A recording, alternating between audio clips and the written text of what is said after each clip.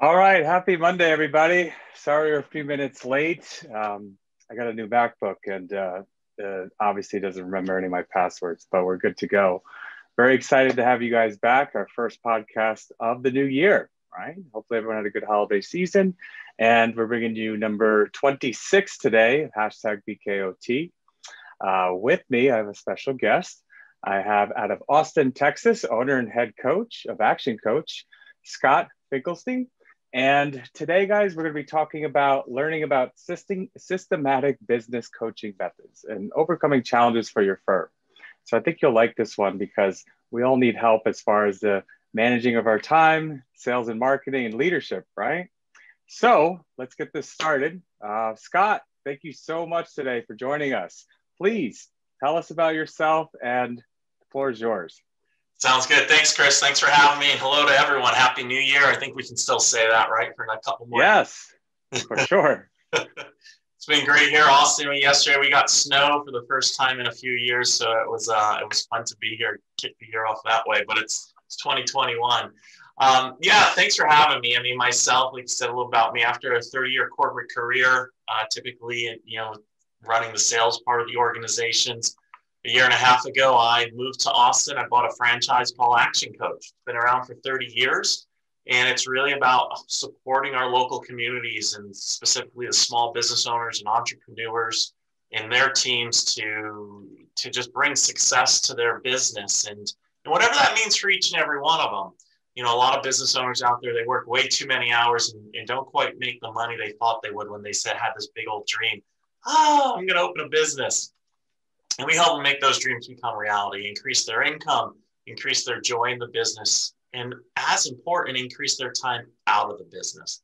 And there's a lot of ways we do that, but that's kind of what our focus is for all of them. You said it spot on.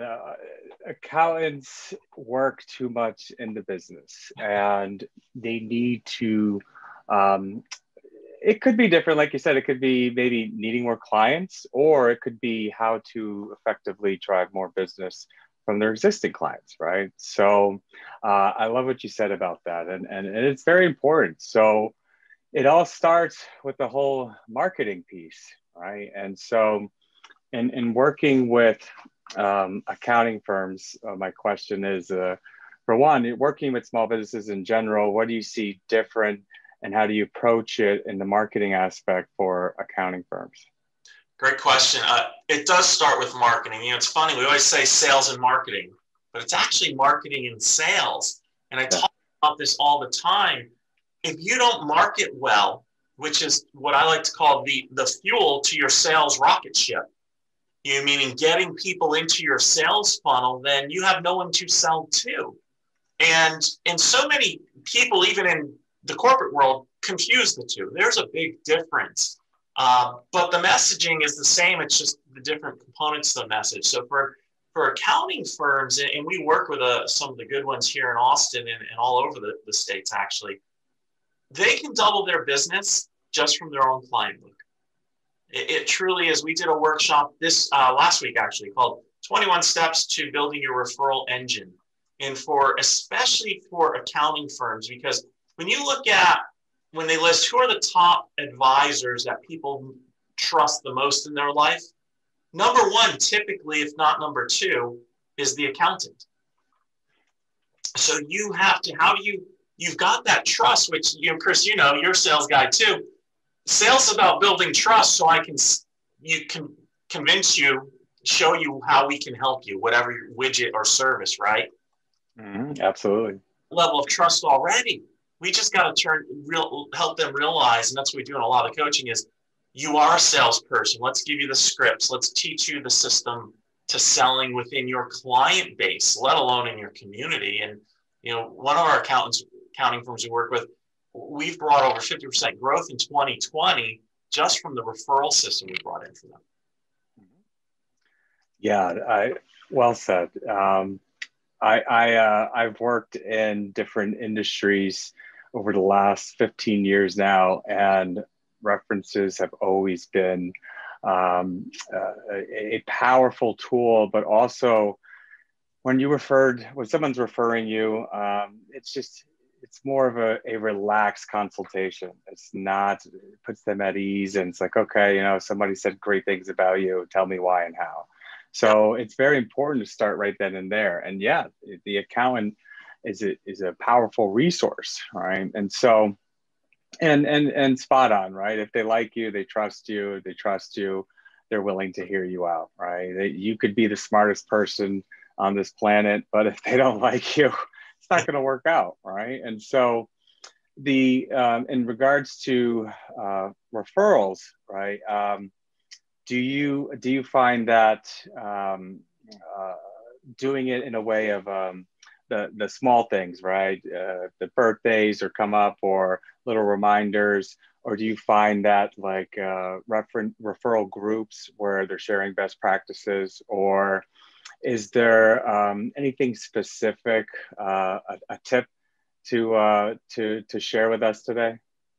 There's a lot of tips we could do there, but all that's true. All that is has to happen, but it really comes down to, are you doing it in every aspect of your client interaction? So, you know, at the end of every email you're sending to your clients, and over the last week, I've gotten inundated with emails from my CPA, because they do my personal and my business. Hey, we're getting you ready, this, and that. And because they're also my client, guess what it says at the end of each email? Is there anyone else we can help? You know, so you have to constantly be asking in every interaction, which then gets into the bigger picture of it all, which is, you need to train your clients that, one, I'm going to keep asking for referrals, and two, it's a requirement of doing business with me. Mm-hmm. And then they're ready for it. And then they start thinking. Now, just like was it in marketing, or in a commercial, you have to ask 7 times, something I think is the number, for it to resonate with people. Well, it's the same thing in referrals. You got to keep asking and asking to where it starts resonating with them, that they start thinking about. Yeah, there's touch points, right? So yeah, it's like 5 to 7 times. You know, they see an email, they get a call, they meet with you in person, they get a e-newsletter, yep, and they see your ad in the paper or online, and it just keeps popping up, right? And so those are some. So referrals is very powerful. But what have you found out to drive new clients to? With social media and print ads, digital, in this day and age of this ongoing pandemic becoming virtual, what would you say another step? So you're working on your existing base, you're having that touch point all day long. Now you're trying to bring in through a different avenue. I mean, there's so many different ways out there to start. Where would you say that after working on your existing client base, where else should they start? They should be going to every networking event they can within their community, because everyone needs a CPA. Everyone needs an accountant. And most of them there, as you know, are sole entrepreneurs or small business owners. They need someone to help with their bookkeeping as well. All the things I know you can help support the firms with as well. They need all that. So go to these networking events. We script out the 30 to 40 second pitch you have, so that you sound different, that you're not just the, hey, it's Scott with ABC CPA, and I can do your taxes. Okay. You know, you got to, you know, in sales, Chris, you got to connect with people. You got to. Yeah, that's so funny. People do that. Right. So yeah, I want to see my accounting firms getting out into the marketplace as themselves. The ones who, as they get to about 10 people on their team, we start to look, can we hire a salesperson, a business development person? But even that, the smaller firms too, get out there, especially prior to, we're about to, as you know, head into real busy season for all these guys. You got to be out there, you know, not including 2020. After April 15th, take a vacation, and you should be out there till December 31st, building up your referral partners, getting in new clients. Depending, you know, if it's individual, you're going to market at the end of the year, where if you're doing bookkeeping as well, doing the business accounting side, then you're marketing all year round. You just got to get out there. Like I said, you know, you're going to post, of course, on social media. You're going to have your newsletter. Those are the slow drip campaigns you have. But if you want to bring on clients right away, It's getting out there. It's getting to these networking events, going to your chamber events, being a guest speaker, by the way. Just like myself and my coaching business, as you know, you and I got introduced because I was doing a workshop the other week with a mutual partner out there. Everyone wants to hear from the CPA on how they can reduce their tax bracket, whether it's in business or personal. All these chambers, you name the event, they'll let you talk for 5 to 15 minutes. Let them know you want to. Well said. It's spot on with the touch points, getting your name, your face out there. And even now in this virtual environment, everyone's switching over, not becoming fully virtual, but they're switching over and offering events online. I see them all the time on LinkedIn. You got to take advantage of it. Absolutely. Now let's move on to, now we have clients are coming in and we're busy, and now we're talking about, time management, which is a lot of clients I speak with literally work 70, 80 hours a week, and they're getting it done, but it's got to be a more effective way. So how would you start an approach and guiding a client with time management skills? Yeah, great question. We do a workshop, Time Management from Chaos to Control. That's the title of it, right? Beautiful. And especially, God, this last year, there was a lot of chaos for everyone. We had our kids at home while we're trying to work. The dog's barking in the background, you name it, right?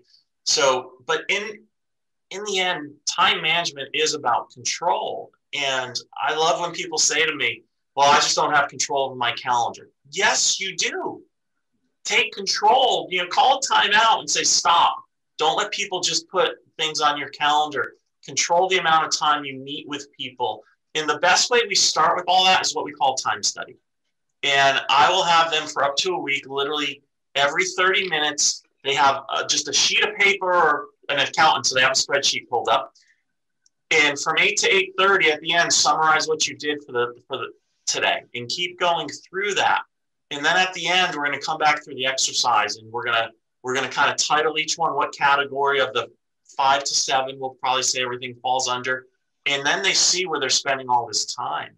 And it's like, wow, it's eye-opening. So then from there, we start figuring out, okay, do we need to spend 20 hours a week on email? And the answer is always no there, by the way.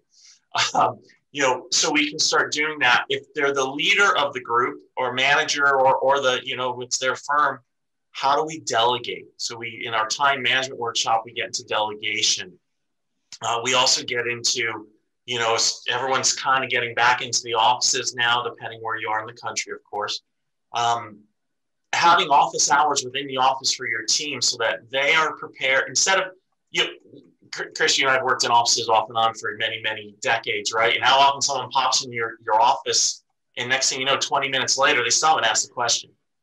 So I can go on for hours on this, but it's getting control, it's setting expectations, and it's when you have people on your team under you, it's letting them know when your office is open, come on in, open hours, so to speak, open swim, versus, hey, Scott's not available right now. I'm going to save my questions to my one-on-one on Monday, or at 4 o'clock every day, I'm allowed, Chris is open for me to pop in.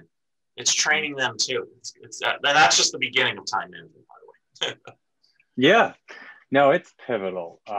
Simply because in the office environment, clients would pop in, right, unexpectedly. Yeah. Now clients are calling unexpectedly, and they're taking the phone calls. I've had many appointments set with clients, and they miss them, and they're just so apologetic. It happens all the time. I've gotten used to it. But they're so apologetic because they didn't have control of their schedule. They allowed this to happen. And I find that myself too, included, technology has helped us out as well. Having everything scheduled, utilizing different platforms, have certain links you could send out if it's or options, right? I think you had it too, like 15 minutes if you want to talk about this, 30 minutes if you want to talk about this, and 45 minutes if you need to talk about this. And so having those options, utilizing technology, is an avenue to help get that control, because you can't just wing it, especially nowadays with you got to have the technology in place. there's many different options available out there. Have you found out prior to the pandemic and now using technology has increased, to stay the same, or what are your thoughts with that? Definitely increased. And on all levels, obviously, being able to do a Zoom meeting with a client saves you travel time. So even if they're 5 minutes down the road, it's 5 minutes until you get to your car, 5 minutes in the car, you're in your, it adds up really fast. So technology has allowed us to have more time to be productive, but it's also caused some people to work too many hours. Mm-hmm. So it's a combination. So you got to know when to shut it off. You're talking about, I use Calendly. There's a whole bunch of them out there. And a lot of my clients will say, use it this way. Instead of the going back and forth, technology benefits time management. Hey, Chris, you want to meet? Here's my calendar. Go click it on and go schedule something. Okay, great. But if I don't get specific based on the meeting that, hey, I only have sales calls from 8 to 1, Monday, Wednesday, Friday, and 3 to, then all of a sudden I've given you control of my calendar. So you got to use technology the right way. And when you do it, your time is money. I mean, we've all heard that. One of my CPA firms, their goal, CPA firms are similar to law firms. It's about billable hours, especially for the bookkeepers, right? Their bookkeepers were averaging about 72% billable hours. Our target was 85%. We did about a 3-hour time management workshop with the whole team. And then we had a whole bunch of follow-up. I trained the trainer and all that. Within 2.5 months, we got their bookkeepers from 72 to 85% billable hours. Beautiful. Think about two things. One, how that affects the bottom line positively. But number two, everyone started getting home earlier. As you know better than me in this industry, especially as we get into tax season, they're working 70 and 80 hours on Saturday. We want time management gives you two things. Yes, it will give you more profitable income. But two, more importantly, at least the way I look at life, is it gives me more time in my life and out of my business. Yeah. I always hear that it's like you're an accountant and you accept this role and idea that you're going to work every day, 24 hours a day, 7 days a week. And they're accepting it, but it's not necessarily needs to happen, right? And control, utilizing technology the right way. And you're spot on with that, because I forgot, we use Calendly, right? But I forgot to put in a lunch break. So every day I'm like, what the heck? I never eat. And then so I structured it to where, I have a podcast link, I have a client link, and then Chris time.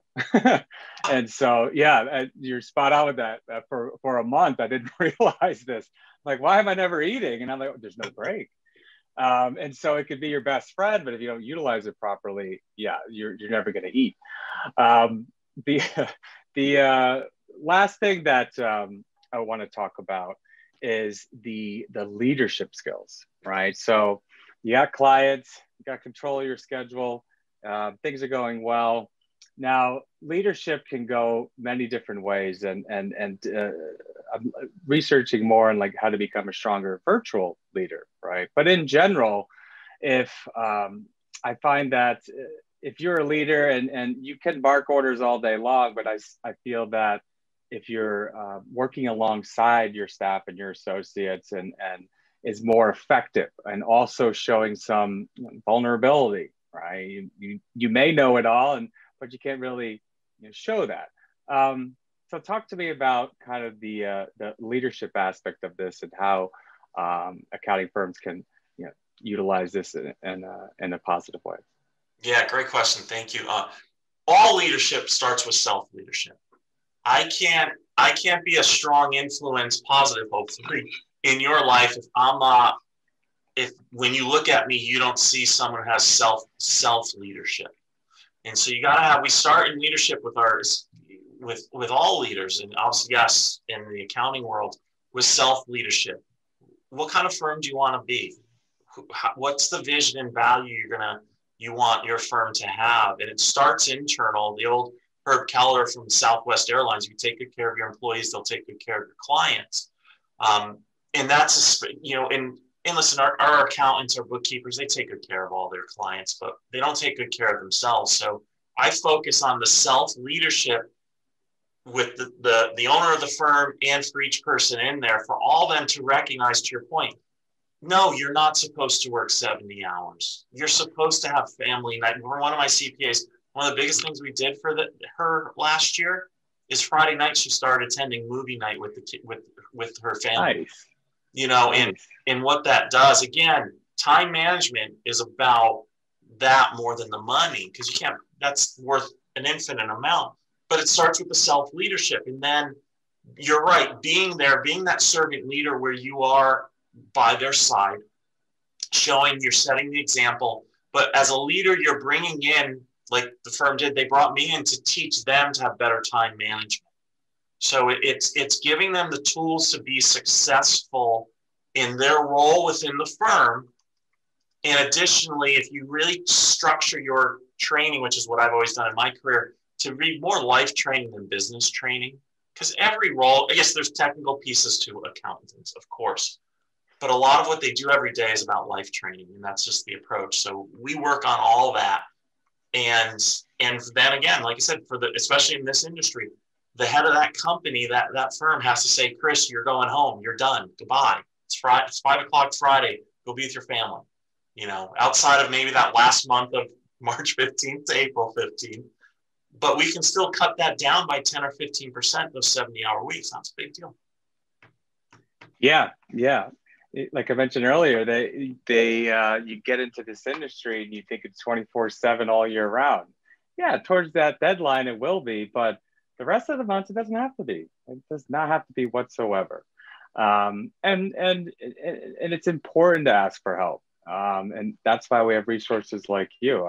And I myself, I could be stubborn, and so I have a way and it works. But over the years, I have opened feedback, coaching, criticism, and take it in stride and ask for help. It's important, right? And show vulnerability, and resources like you is important to help us, have control of not only of our work, but also our lives and for our own health aspect. I mean, there's all these articles I'm reading online. Mental health is like deteriorating. I mean, I worked from home for 4 years, and so I don't see myself going back to an office, but it took me 7 months to figure out what the heck I'm doing, right? And so it's important to have that work-life balance for sure.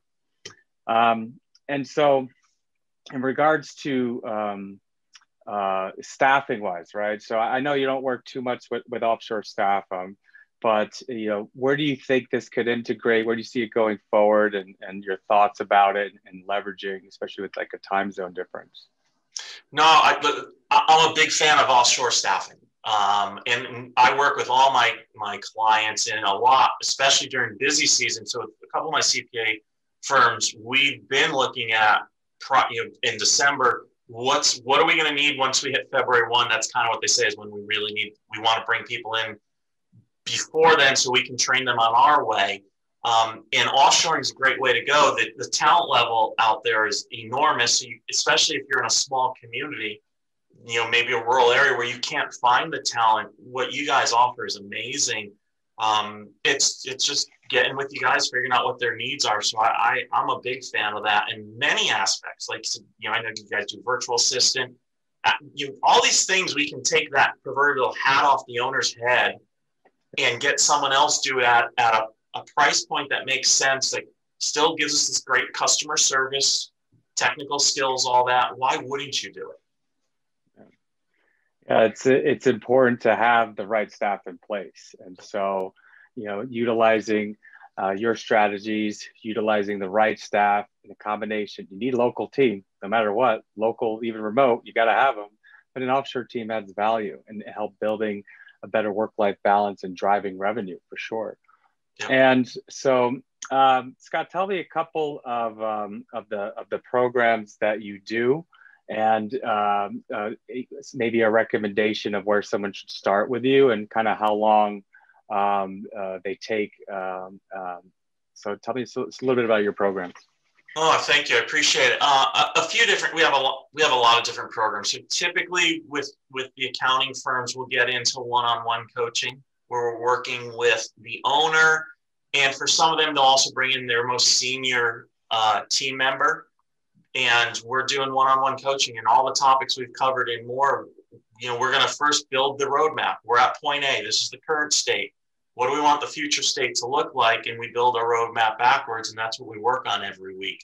And every 90 days, we do planning. We get together for half a day, and we plan out the next 13 weeks. So that's typically where we'll start. Now, for some sole proprietors out there, or maybe it's only 3 of them, where they still need to bring that revenue up so they can invest in a full coaching program, we've got what we call our Sales Scalers program.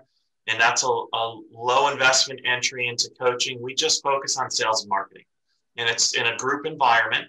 And we're going to help. Let's ramp things up the right way, of course, so that you can get to the goal of one-on-one coaching. And those are the 2 main programs. But for anyone, to your last question of how do they get started, anyone listening, just go to our website, webelieveIngrowth.com. That's webelieveIngrowth.com. And just click on the blue button, complimentary coaching session. We want to help you. You want to talk about anything. It's a 30-minute session. We'll talk about it.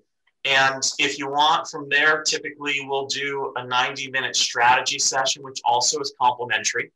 And from there at the end, you'll have a roadmap to go do it yourselves. There's a lot of DIYers out there, and that's great. Other ones will say, what kind of coaching program makes sense for me? We'll structure the right program for them. Beautiful. Awesome. Thank you for that. And so, and winding down, just some final thoughts from you on your side. Again, appreciate everything you said, but any final thoughts for our audience out there today? Yeah, first, thank you, Chris, for the opportunity to reach the audience. I mean, of course, I got into coaching after 3-year corporate career because I wanted to help small businesses. I've sold a lot to them, and I see the help that they need. So that's why I got into coaching. There's a lot of uncertainties in 2021. There still is, more so than in 2020, you could argue.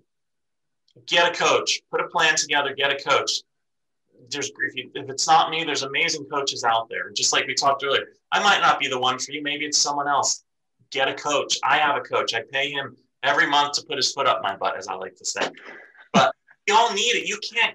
No one can go through this by themselves, especially with what these last 12 months are and what 2021 is going to be. There's great room for growth. Absolutely. I love my CPA and accounting clients have been growing, but you need help. We all do. So find the help. As I said, webelieveIngrowth.com. We're here to help. Go to your local chapter somewhere else in your community chamber and find a great coach locally if you need, but get the help you need because it pays itself exponentially in the return on the investment. It truly does. I agree. Absolutely. Spot on, Scott. So everyone, thank you for taking time out of your busy Monday. Hashtag BKOT to look up other of our podcast series. We are working on a few others as we speak. And so again, thanks for your time, Scott. This was awesome. I had a lot of fun. Thank you so much for taking time out of your schedule to speak to our audience today. And good luck with the snow. Do you guys have any what do you call them? Snow plows out there? I was like... No, I grew up on the East Coast where you are, as you know. No, it's looking out my window, 80% of it's already melted. Oh, makes sense. All right, cool. Well, stay safe out there. Again, thanks for your time. And everyone else, we'll speak soon. Take care. Stay safe. Be good, everybody. Thanks, Chris. Thanks, everyone. Bye-bye.